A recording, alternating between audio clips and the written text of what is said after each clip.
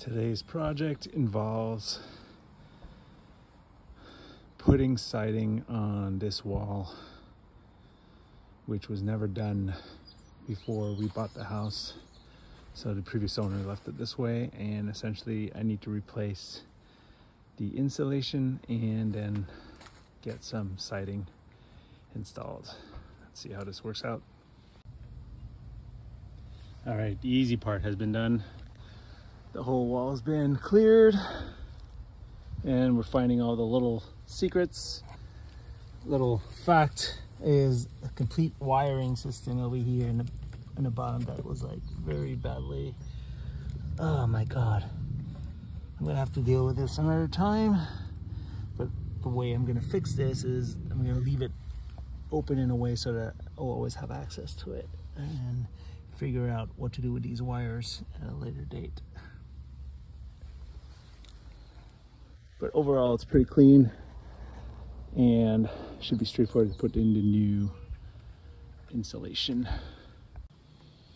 Now, one of the mistakes the previous owner had done with this is cutting corners. He essentially bought a 1-inch insulation foam, which overlaps, extends outside of the walls, which is not good. This is what you get when you cut corners.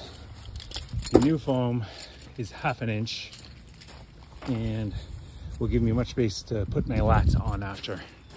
This is things I learned on YouTube. All right, first part is done. Wall is covered.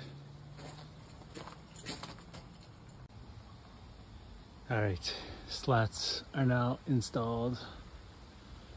Let's see how we can get started with this vinyl. All right, things are progressing. A little bit of a slow start, but finally figured it out. I might actually be able to finish this today. All right, things are a little bit slower than I wanted, but mostly due that I had to redo that electrical wire outlet. But things are snapping into place. Just hope I have enough.